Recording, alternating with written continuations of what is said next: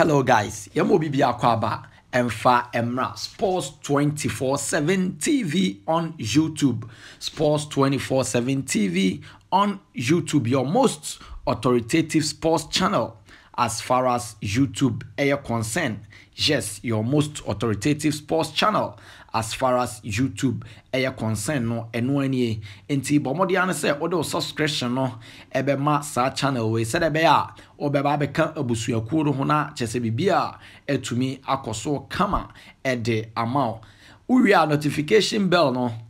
click so maye o click notification bell no so a ebe boa wo yie papa said ebe ya dane dan nyina no jede eye video to hono ma you will be the first to know wo ana oye nipa odi kan a wonsa ebetimi aka video ni bi na wetimi a enjoy said ebe ya ebe keep yourself updated as far as air football air concern e wo man mu ase no yes sir ana chese esiti a enye asemketo ama memfanto anim se video na wo hwe no na wa bomoden na wa like video no ede amaye o like video na yeni enso ebetimi agiye papa yes o like video no ede amaya yeni ebetimi agiye papa eno achi no wa pia share na wa share dwumadie no as many times as possible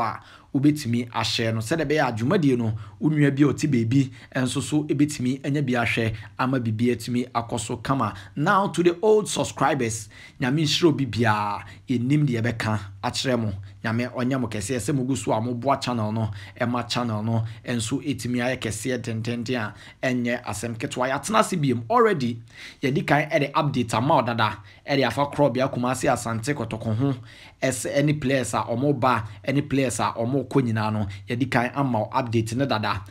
opemso a injecte 7 billion enso so e de ewura team nim ye de no so e di kan ama odada enye asem ketwa opemso se wayi nkofo bi se omompe bebi a players ne beda se da animu ya no players no enso so eba omo enso betimi enye bebi ada ye de eno so ama odada update ne de ba na eba update ne de ba na eba day in day out update day everywhere inti so update as out of form ye hwe ne ada chire e de ama last season hefa na kotoko team no o hwe team kotoko team ni ye pa hefa ana depreciation no e wana say hefa na etochema. Was it the goalkeeping department? Was it the defensive department? Anase middle, anase attack. She comment section na say never to ono my na ye ba be dim komo enso so e de afọ no mesan say coach ani din e de Prosperity Ogum e de ato technical director ani din e de James Kwesi apia enimu say ope players bi na ye ba be hwe ne ye di ho komo ahwese sa players no omo efete eye kotoko anase ebia omo betimi abesolve a certain problem ede ama kumase asante kotoko aye ba be di san komo no ne ahwenti mame hu o comment section ase na ye nhwe se ebia players ben ana chese coach ani din ede Prosperity Ogum ehi omo anopa na me de beto wanim se abranti ani din ede Michael Ampadu. Yes, Michael Ampadu, formerly of Legon Cities, coach and dean at the Prosperity Ogum, Oka Interim Management Committee, IMC of Kumasi Asante Kotoko Hono. We're making it clear at the actual opinion and dean at the Dr. Prosperity Ogum say, Obe here, sa player no, and opanomadi kind at the side news no. Ede ama odada enye asemketwa ye ba be di nkomo ahwe se bia sa player no obetumi afete into the system, into the ideology anase obetumi afele hole bi aba beto Kumasi Asante Kotoko team ni mu na na eno multi-million dollar question enne awie ye bisa Kotoko chita ni bia enya asemketwa eno achi abranti ani din ede Kwadwo Seth, that versatile player of Bechem United. Last two seasons now our Asukwa Deportivo and completely move at about Bechem United. Enti enei opinion and din at the Prosperity Ogum. And so I'm making it clear say unya brante na one no betimi aye adwuma enso so e honom. I mame fan to anim say ye ba be wura Kotoko team nim. Last season o share Kotoko team nim ye clearly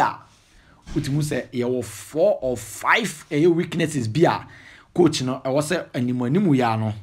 wɔyɛ adjustment anaasɛ ɔfill that gap ansana yɛtimi ahye season nase ɛnyɛ saa ebetimi ahakro bia Kumasi Asante Kotoko yie pa sisi ana nana atwa sika bi ato hɔnom sɛ yɛmfa nyɛ signings no yes yɛba be di saa nkɔmɔ no na news a ɛwom ne quick update a ɛba ne sɛ na me adoma from ene enkonkosi Friday na Kotoko player bi a etwa ne ka momu ɛba besu ɛwɔ Kotoko camp alert upon alert ɛba besu ɛwɔ Kumasi Asante Kotoko camp na a oda saade no enti from ene enkonkosi Friday na kyese opanyina ne din ɛde Nana Apenkra Akwesi ewua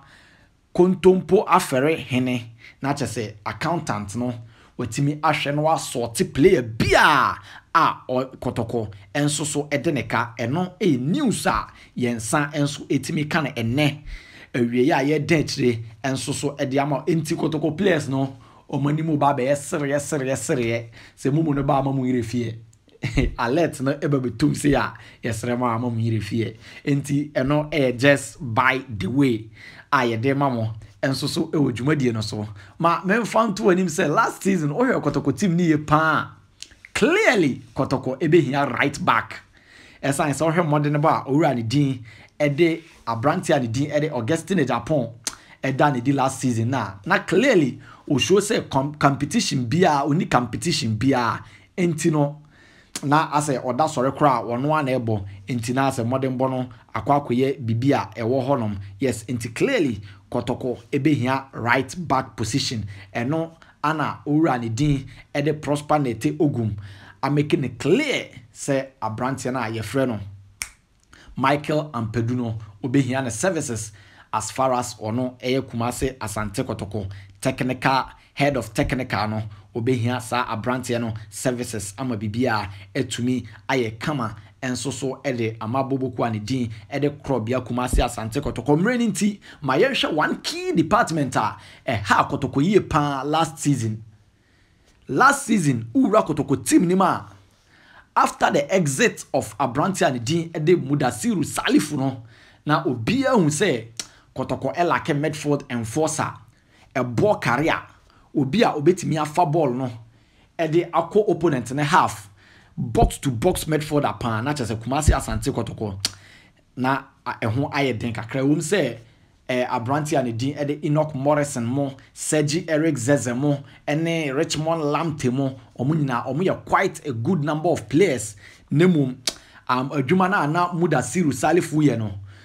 enye sa adwuma ni bi ana sa players amabo mudin no omuye cast in the mode of sa work na coach ane din ede Prosper Nete Ogum ede muda eye no intina chese eno enso just by the way ahonde na abrantia ne di wura team nim no o free team nim no yes na otimu say a lot of bite a free midfield nim enso ekwintina na ema sometimes na teams be etimi trifa Kotoko midfields no so no entisi see the coach Prosper Nete Ogum a identify abrantia na ni din ede Kwadwo Seth of Bechem United yes Kwadwo Seth of Bechem United Prosper Nete Ogum a making emphatically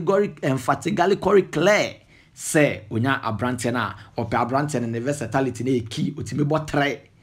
otimi bo midfield otimi bo right wing otimi bo left wing enti coach ane din ede Prosper Nete Ogum ehwe ani mu say obefa abrantia no enso so amana ba be bo adwuma ede amakro bia Kumasi Asante Kotoko ma memfa we ntwim na gentle ansem no so se oye obi na wasiwfie awie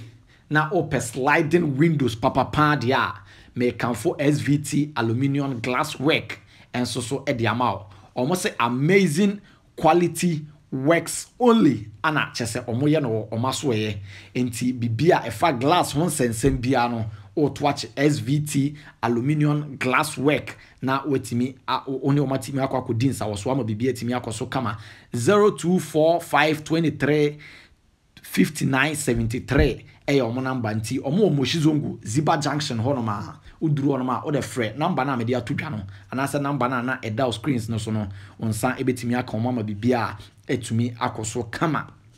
ma me fanto anim say Sports 24/7 TV eso enie subscribe to the channel Sports 24/7 TV for comment to us here like video no afi pia share na intimi nura foforo bi ho clinical man ni I'm out at the moment.